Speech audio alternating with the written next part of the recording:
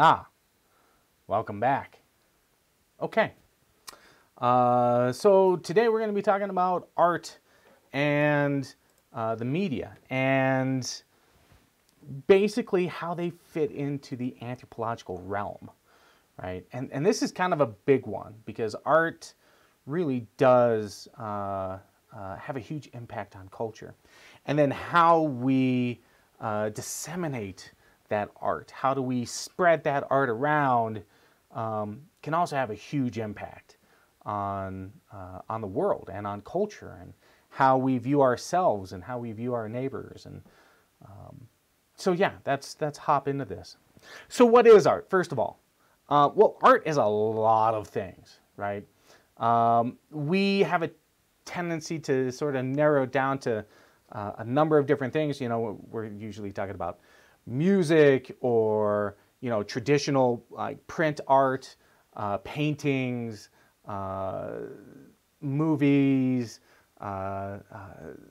sculpture, design, theater. We also look at like clothing, martial arts, games, right? All of these things have various artistic aspects to them. And we look at them in different ways. So,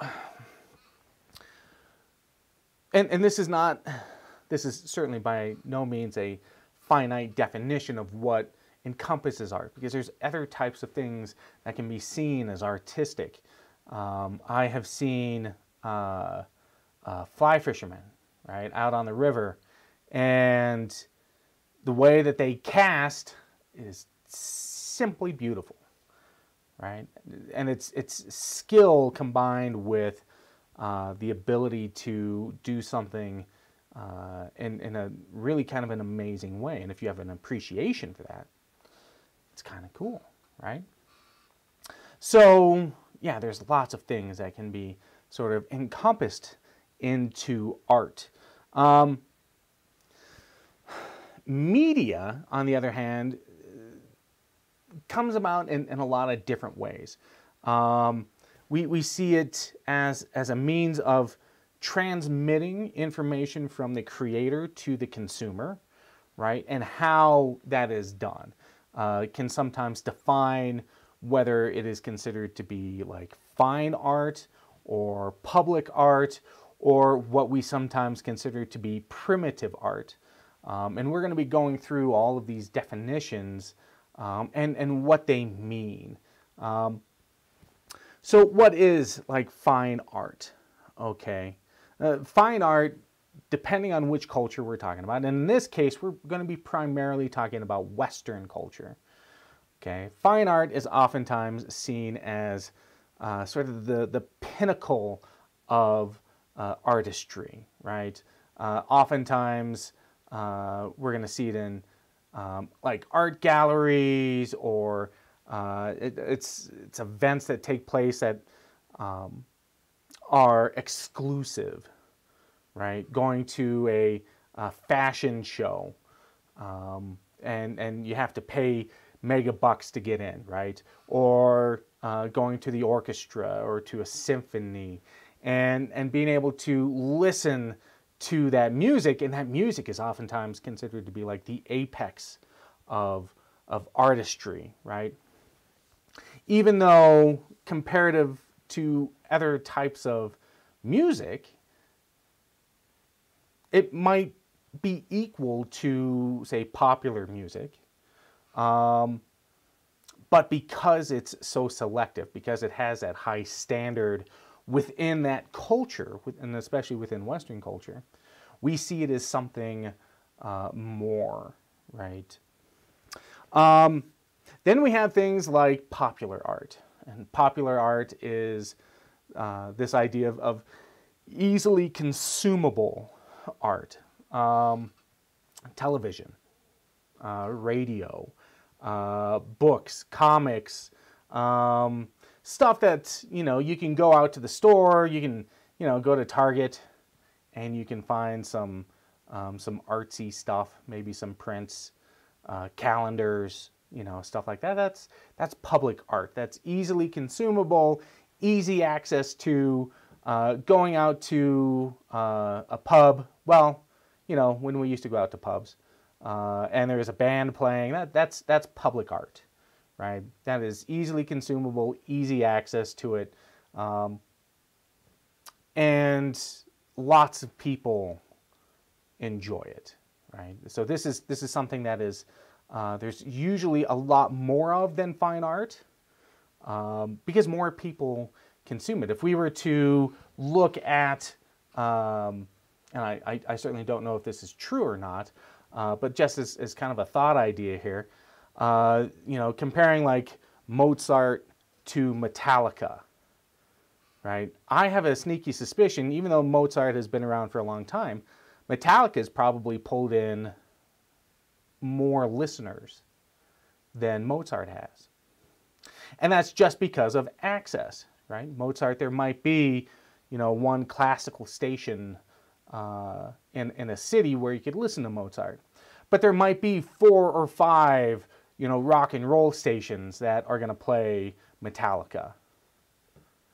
So you might actually have more consumption of Metallica because it's more readily available than there is of Mozart. So as anthropologists, we have to sort of distinguish the relevancy between fine art and public art. And then we'll get to primitive art here in a few minutes, and kind of discuss what that also means. But what we do is we go in and we figure out, okay, so this is what we're seeing as far as sort of the apex arts versus the common art, what is consumed, how it is shared, how it is created, and then what sort of relevancy does it have within a given society. Art can be complex or simple. It can be symbolic. It can be shared and coveted. And oftentimes this sort of can help us distinguish what is considered to be fine art versus public art, right? If it is coveted, if it is symbolic, if it is complex, we might see it as more apex fine art. If it is shared or symbolic or simple, we might see it in more public realms. How it's created and how it's shared can also determine that. So like mass consumption, music, television, you might have a chef and their artistry is creating deliciously created and artfully displayed food, right? That is then consumed, so it's temporary, right?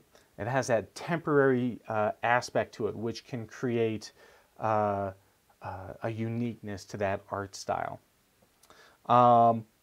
So that could be seen as fine art as well as a chef is creating something that is meant to be immediately consumed. And then, I mean, if you're like me, I occasionally might shoot a photo of my meal if I want to, kind of egg someone on, like, hey, look at this awesome burrito I'm about to eat. And then I send it to my mom.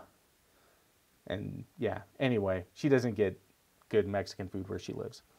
So, yeah, anyway.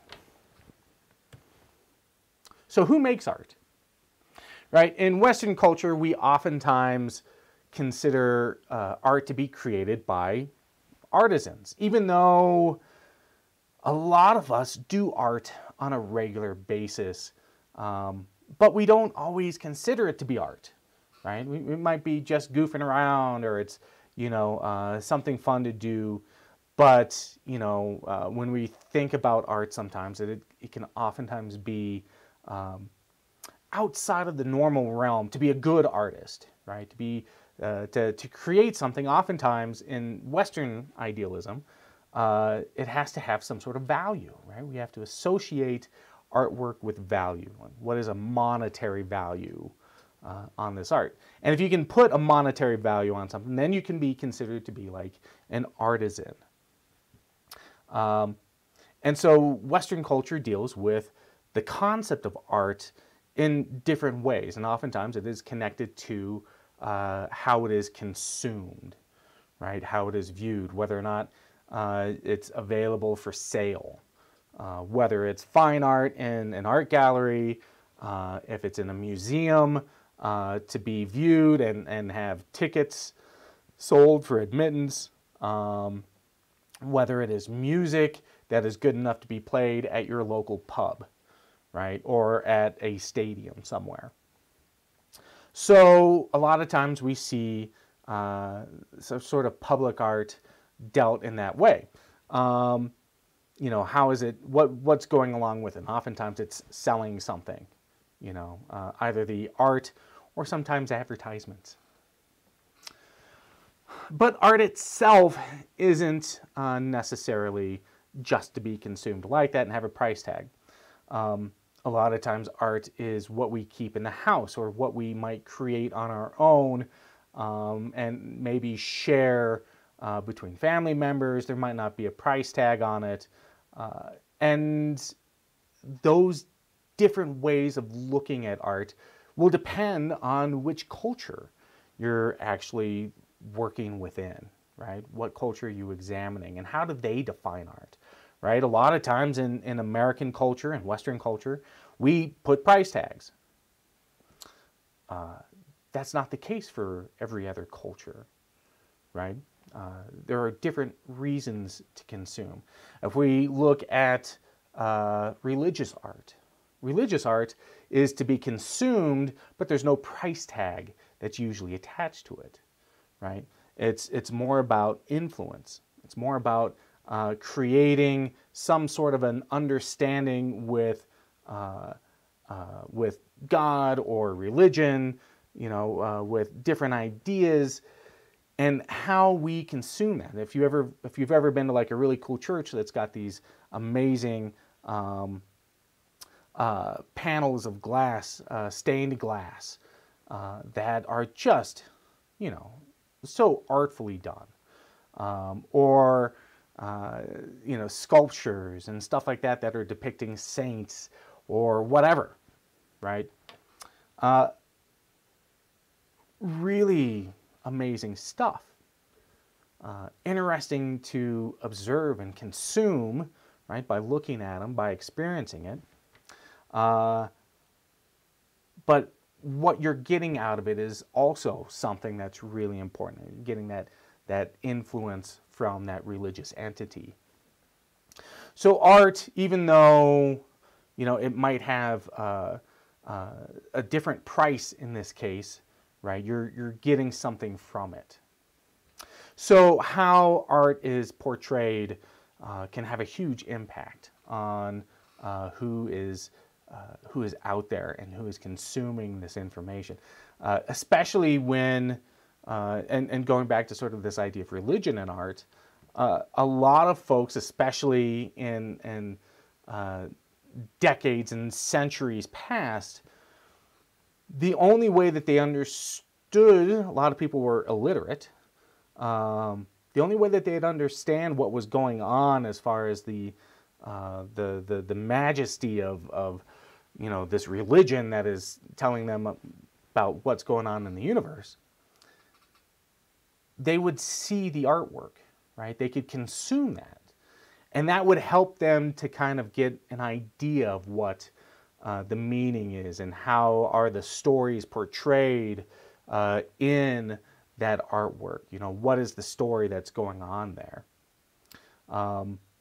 So it's a different way of creating that understanding, and how there is oftentimes a historical presence within artwork and a historical context that, because we live in a society today where, you know, most people are literate, and we can do a lot of reading and we can, you know, we have a better understanding about history, we oftentimes forget that not everybody had that capability. Not everybody was as educated or had the ability to read. It was not often taught. So having that historical context, that presence of understanding what's going on is really important.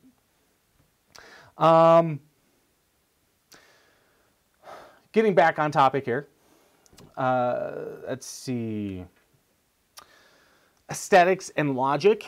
So oftentimes we look at what is considered to be aesthetically pleasing and what we might consider to be logical, right? And how those relationships work within a community. What is aesthetically pleasing? And that changes from culture to culture. And we see this certainly in Western culture, depending on, and you can oftentimes look to like commercials or billboards as you're driving down the street or the highway. You can see what people want you to think is aesthetically pleasing, right? And you know, we have to take that into some context. Advertising is oftentimes trying to get you to buy their product, right? But to buy their product, you know, they need to convince you. And if they make you look at something and it looks really cool, then, you know, maybe you'll want to buy it. And if it represents you, you know, if it represents your race or your religion, your gender, then, you know, you're being targeted for specific reasons. And that can have a big influence on that culture, right? Of consumption of materials, of products, but also who is represented, what is also represented and not. Okay, that was weird. So yeah, so billboards and stuff like that can have a huge impact. A lot of times it can also challenge us to consider what is normal.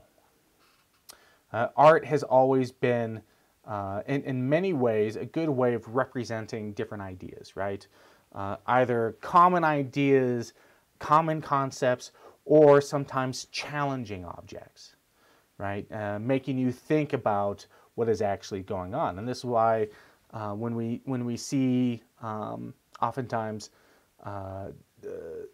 events in our lives that are in an uproar, and certainly we can consider this this pandemic as one of those kinds of events. One of the things that you're going to see is you're going to see a lot of different types of artwork that is going to try and represent those periods of time, to make us consider, to reflect upon these events going on, and to challenge ideas about common ideas and common ideologies. One of the ways that this is done in a fairly interesting and oftentimes successful way, and maybe not so much, it's kind of changing, and I'll talk about this for a second. If you've ever read the newspaper, right, and newspapers are, of course, sort of dying away. But one of the things that newspapers were oftentimes great about were the comics, right? As a kid, I always loved reading the newspaper, mostly for the comics. But one of the things that comics and comic writers would do, or comic artists, is they would do satire. And they would create different ideas about events that are going on. They would challenge certain ideas. Sometimes it was just funny, yes, and that's all it was meant for. And other times they might pick a topic that is really important and challenging, and they would use this medium of the newspaper, of the funnies, of the comics, to tell a little tale, you know, to make you question some sort of an idea. And we've sort of seen this shift go from like the comics of the newspaper to sort of what we consider to be like modern day memes, right? And memes, we see that people can go in and they'll take a picture, and I really don't need to describe to you what a meme is, but it's a new way of creating challenging ideas and then shared in the multimedia and through Facebook and Twitter and all of those. So we see that the idea of challenging different ideologies, different ideas or practices hasn't changed much, with the exception of how it's shared, right? We don't oftentimes read the newspaper anymore, but we do spend an awful amount of time on social media. So we still get that kind of stuff. So we consume it in different ways. But it also changes our access and the access to those ideas. We'll be talking about that a little bit more. This is something that I think is really important to understand, is that culture determines what we consider to be beautiful. Okay.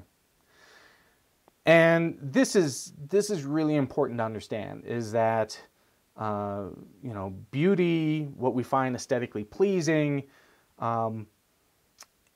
isn't always shared around the world, right? Different cultures have these different ideas about what is beautiful.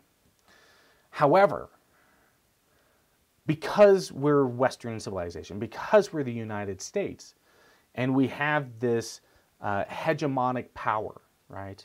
The ability to share ideas all around the world, our music, our art, our TV, our movies, our clothing, our food. I don't know if that would be artistic. But all these other things, right, are how we convey American culture. Along with that can be our ideas about what is beautiful. And that can have a huge impact on other cultures, especially when we're talking about issues like race, issues about gender, and the ideology that goes behind those things.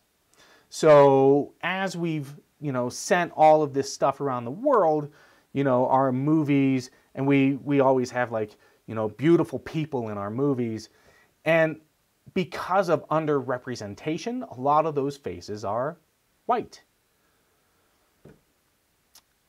And people see that, and they all of a sudden become influenced into the idea that having lighter skin might be more attractive.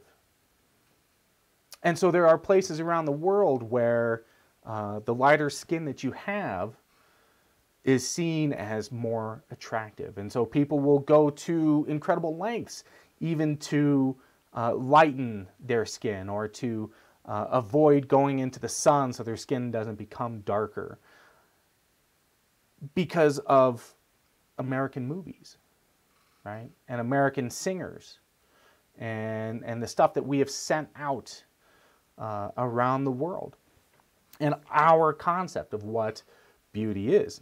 Now, of course, we're seeing changes in that, in sort of the American idealism, which I think is absolutely fantastic, with more representation. But that's not to say that that influence hasn't already had a major impact on other countries. So because of influence, because cultures, have impact on other cultures, depending on how strong their hegemonic power is, we have seen these shifts take place in a lot of different areas around the world. So it's interesting to consider all of the implications that could mean. So, a quick exercise, I want you to consider, and this will be part of the discussion, what do we consider to be aesthetically pleasing? What do we consider to be beautiful? And are they the same thing? Right? And sometimes not. And what sort of creates those ideas of beauty, right? And how do those ideas change? So go ahead and think about that, write something up, and then we'll end this video right now, and then we'll come back with the next section. Okay? See you in a few minutes.